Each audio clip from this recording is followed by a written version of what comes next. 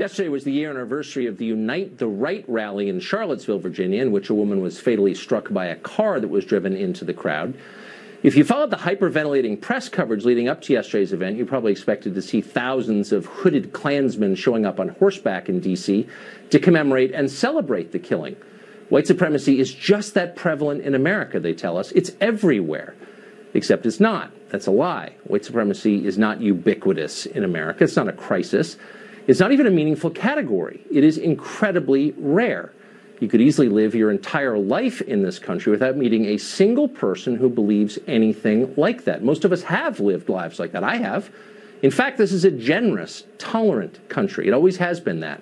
People who tell you otherwise are either delusional or trying to control you with fear, likely both. In the end yesterday, just a couple of dozen people showed up out of a country of 320 million people. They milled around for a while, got yelled at, and left. So much for the Klan rally. What is a crisis in America, and a growing crisis, is left-wing extremism and violence. Our elites abet and encourage it. Our media pretend it doesn't exist. Here, for example, was the scene yesterday in Washington. Antifa lunatics calling for the destruction of the United States of America. Watch.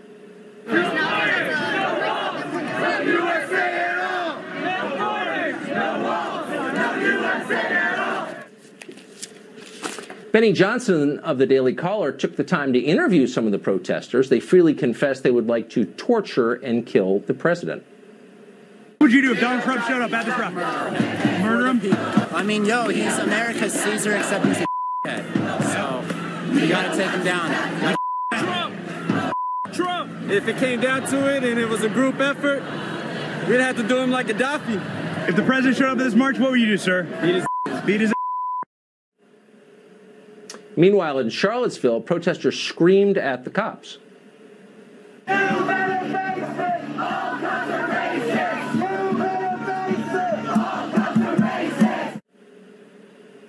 In D.C., they attacked police with bottles, fireworks, and eggs. Keep in mind, this is not the far right, it's the left. Cops on motorcycles were pushed as they tried to pass through the crowd. Back in Charlottesville, an NBC News reporter was assaulted by a screaming progressive. Watch this.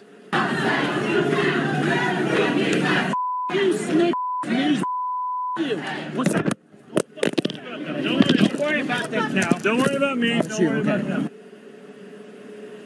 Amazingly, and it is amazing, NBC News didn't even bother to cover the assault on its own staff. The left did it, so it would have undermined their storyline. Screaming leftists in black face masks throwing bottles and calling for the destruction of America and the murder of the president. You know how CNN described this group? As, quote, anti-hate groups. Because their hate isn't really hate, it's the opposite of hate, even if it's exactly the same as hate. Pretty amusingly Orwellian, but also scary. Lying works over time, and that's exactly why they do it. Vox.com, in a rare fit of honesty, ran a piece entitled Antifa Clashes with Police and Journalists in Charlottesville and D.C. Well, that was too close to the truth for many on the left, and they complained. HuffPo, for example, did. Its hate and extremism reporter Christopher Mathias tweeted this, quote, "This is a bad article and is a good example of how not to cover white supremacy." A bad article. In other words, objective truth is bad when it obstructs the goal, which is gaining power. So lie or else, and most reporters do lie. But we don't have to lie. We can say what is obvious. The very people decrying fascism are the ones practicing fascism. Crushing those who disagree with them, silencing contrary opinions, which they do constantly, threatening violence as they did yesterday. They can call it anti-hate all they want, but the truth is they would hurt you if they could. Mark Stein is an author and columnist. He guest hosted this program for 3 days last week and did a great job, and we're happy to have him back. So, Mark, you saw the video. Those, just so you know, those are anti-hate groups, the ones screaming and throwing things. Yeah, and actually threatening to kill people and wearing masks and, in fact, having, as you said, having all the attributes, not of anti-fascists, but of fascists. And I'm one of those people, because when you look at them and you see, like, the little dweeby pajama boy types talking about wanting to kill people, and it's easy to laugh it off and say, they don't really mean it, they're not into it. But in fact, when you look at what has been going on, the increase in the level of targeted intimidation of people who just happen to have a political disagreement with them, I think we are approaching the point at which someone is going to get killed over this. And the media will play a large part in that, because when they say that thugs on the street intimidating not just political targets, but just general passing motor vehicle traffic, the media like CNN, who call them anti-hate groups, are actually a big part of the problem here. The sentimentalization and glamorization of violence. Of course, but you can understand why the crowd is in a frenzy, because they believe what they've been told, which is there is a massive white supremacist fascist movement on the verge of taking over. And I guess my question is, where are these people? I've lived in this country for 49 years.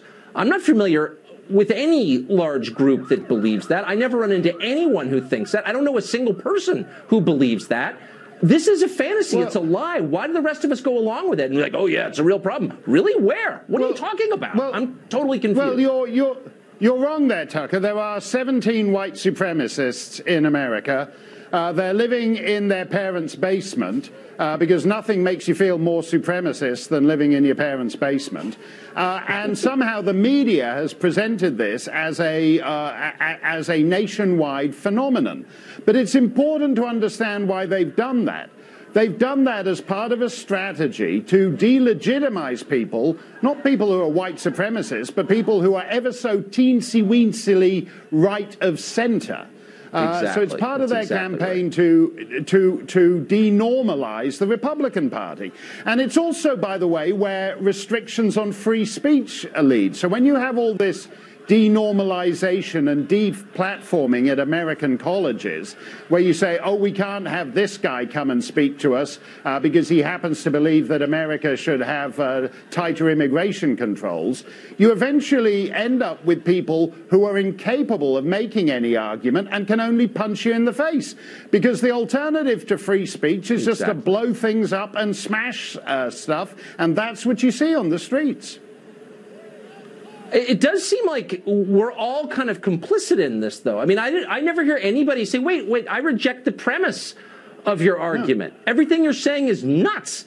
Nobody ever says that. Like, oh, yeah, well, it's too... No, it's like one side is absolutely bent on preventing me from saying what I think is true, and the other side's kind of passive. It's not parity. It's not even close, from what I can tell. No, and I think that's where we don't push back on it hard enough.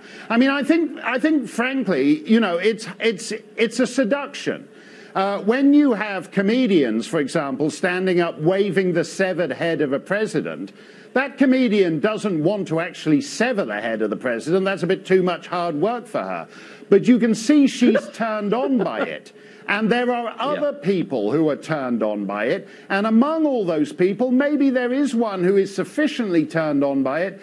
Not necessarily, because it's hard to get close to the president, but you may run into, you know, the assistant deputy undersecretary of whatever from the White House that you happen to have seen on TV when she's in an Applebee's or a 99s or whatever, and you might beat her up. I mean, that's actually, and Maxine Waters would encourage you to do that. So we have people who are essentially on the same continuum as the Charlie Hebdo killers, where they think the answer to those guys who killed the Charlie Hebdo, they were witty, amusing, intellectual people killed by guys who don't know anything except how to kick the door down and kill you. And that's actually, these guys in Antifa are the same thing. They can't make an argument. They're morons, but they're morons who have the scent of blood in their nostrils. When you give up on speech, you wind up with violence. That is exactly right. That's a very deep point. Thank you.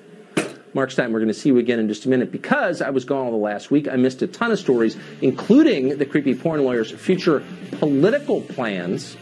Amazingly, Mark is going to be back with a recap on all that happened. We'll be back in a minute. Plus, a new poll shows Democrats against free markets. One Democrat who agrees with socialism over capitalism joins us after the break.